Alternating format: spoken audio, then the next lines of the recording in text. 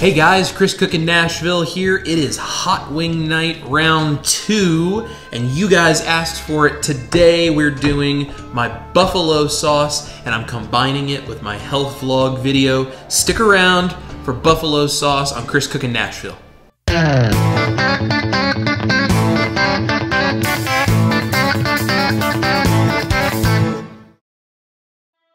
All right, y'all, here is the buffalo sauce recipe from my hot wing video. Y'all have really been requesting this one, so I'm gonna do that. Before I do, I'm actually gonna combine this recipe with my health vlog video this week. It's only gonna take a second, so if you're just here for the recipe, you're not interested in the health vlog, that's fine. If you wanna skip ahead, it's really not gonna be very long. Health-wise, guys, this week I am down basically almost another 2 pounds. I am at 271.7, which puts me over 113 pounds of total weight loss since I discovered what keto and carnivore are.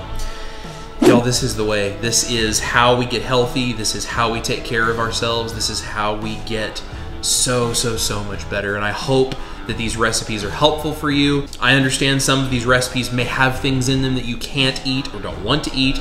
These are just some options. I hope they'll help you on your health journey as much as they have on mine. Obviously, I'm not a doctor. There is no medical advice here. My personal opinion, keto and carnivore all the way, and you gotta figure out where you lie on that spectrum. Anyway, enough of that. So we're gonna talk about buffalo sauce. So I did the wings with the Cosori air fryer review. I'm actually gonna link that video down below, and I'm gonna put it on the end screen of this video as well. So if you wanna go watch that and see the chicken wings, so you have something to put this on, if you haven't seen that yet, that'll be in there. This is one batch of freshly made butter mayo. If you have not seen my butter mayo recipe, which remains spreadable in the fridge, mind you, I'm gonna link that down below as well. You're gonna need one batch of that butter mayo. Here's the thing about buffalo sauce. I had a whole bunch of people that said yes, they wanted to know, and then I had a few people that said, well, I do Frank's and butter. That's pretty standard. That's what a lot of people do. Frank's and butter is weak. Did you just say Frank's and butter is weak? Yes, I did.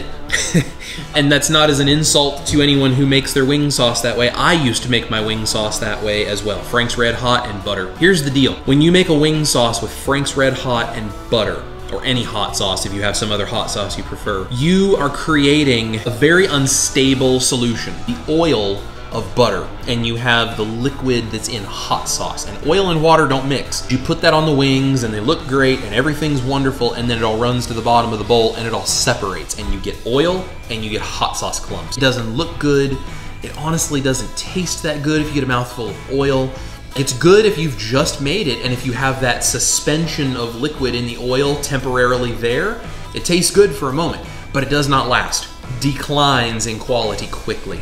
This, on the other hand, is not going to do that to you. We're gonna play off of that Frank's and butter, use my butter mayonnaise to create an emulsion that is not going to separate. Because it has vinegar in it, when you put that in here, it helps preserve this. I've had this last almost a month in the fridge. Use about half of it on wings. Forget it's back there, go check it, and it was still perfectly good. Instead of making this with regular salt, I actually made it with celery salt. You don't have to do that. Wings are oftentimes served with celery, and celery salt does not bother me. If it bothers you, don't use it. Let me show you what else goes in. Of course, the original Frank's Red Hot hot sauce, aged cayenne red peppers, distilled vinegar, water, salt, and garlic powder. It is 0 carbs. Now, if it bothers you, if you can't have peppers, if you can't have garlic, okay, you can't use something like this. You need to leave it out, and you need to come up with some other way of flavoring this. I'm going to put about half as much Frank's as I use mayo. I'm not measuring this, okay? You can use more if you want it a little stronger. You can use less if you want it more mild. This is a customizable recipe, up to you. I'm just gonna eyeball it. You don't have to get picky about this, guys. Sometimes the recipe is the killer of creativity in the kitchen. So it's 2 parts mayo, butter mayo. It's still thin, it's still warm, I just made it. 1 part Frank's Red Hot. And I'm just gonna kind of look at the color, and if I think, oh, I want more, I'll add more. And if I look at it and I'm like, nah, it's good, I'll leave it that way. Okay, the other thing I'm gonna do is add just a little bit of sriracha. Now, if you find one that has completely 0 carbs, great. This has like the tiniest trace amounts in it. It's basically because they cure the peppers and age them with a little bit of sugar. It's the same thing they do with bacon. I'm not too worried about it. If it bothers you, don't use it. I'm gonna put maybe half of a teaspoon at most of this. It's just a little bit for flavor, and I'm not even really measuring it. I'm just squirting a little in there for flavor. Next, I have garlic powder and white pepper. Do these to taste, but I'm gonna do about a half a teaspoon of each. I'm just kind of eyeballing it, and the white pepper is actually a lot better. You get this kind of smoky, peppery thing without it being overbearing or sharp. Okay, next is a little bit of grated Parmesan cheese. I know this stuff has a little bit of the cellulose in it. It's trace amounts. It doesn't worry me. If it worries you, grate the stuff for fresh, you know, the real stuff. I'm just doing it because it's all I've got. I don't have the other. This is totally optional, but if you like that Parmesan flavor, it's real nice in the wing sauce. I'm gonna do about a tablespoon. Now, I'm not measuring this because it doesn't really matter exactly that much. We can be a little free here, so it's about a tablespoon. Okay, so that's everything that's gonna go into the sauce. Now I'm gonna go ahead and blend it, then I'm gonna taste it. I'm gonna check it for salt. I'm gonna check it to see if I want more Frank's Red Hot. If you like the flavor, but you want it spicier, add cayenne pepper. Don't add more hot sauce because you're gonna start changing the flavor profile. Get the flavor profile where you like it, and then if you want it spicier, add cayenne pepper. It's, again, it's still warm, it's still liquidy. I'm just gonna blend this all together real quick. So we have this thick, creamy, orange hot sauce. Now I'm gonna taste it and see if there's anything that needs to be added to it, and then we're gonna adjust from there. Oh, it's so good. It's so buttery, it's creamy. Because it's an emulsion, it is not going to separate. The egg is keeping the butter and the hot sauce all together, and when you put it on your wings, it coats them. It is thick and it is creamy. Not only is it my best recipe, it's better than anything I've gotten in any restaurant ever. I'm gonna add just a pinch more salt. I think it's totally fine on the Frank's Red Hot, so about 2-to-1 ratio is good for me. If you want more Frank's Red Hot, put more in there. Blend it up, make it a darker orange, that's fine.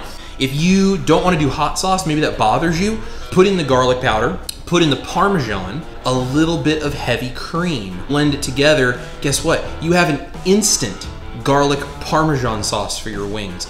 This is absolutely amazing. Let me add a little more salt and just get it exactly right. Okay guys, here you go. That is the hot sauce. All I have to do is put it in the fridge, let it firm up, and when the wings come out of the air fryer, I throw a few spoonfuls on top of them in the bowl. It coats the wings beautifully, and they are the best doggone hot wings that I personally have ever had, and I bet they're gonna be the best you've ever had too. There's 3 things that matter in your wings. Get them seasoned correctly, get them cooked properly, and put a killer hot wing sauce on them. I hope you enjoy this. I know it's not really carnivore with all of the spices and all of that, but it does not bother me. And I think it can be very friendly to someone on a carnivore diet, especially someone on a keto or ketovore diet. Long as the peppers and the spices don't bother you, this is the wing sauce you're looking for. Thank you guys so much for watching. Eat your meat, love your life, and I'm gonna see you guys right here in the kitchen for our next recipe.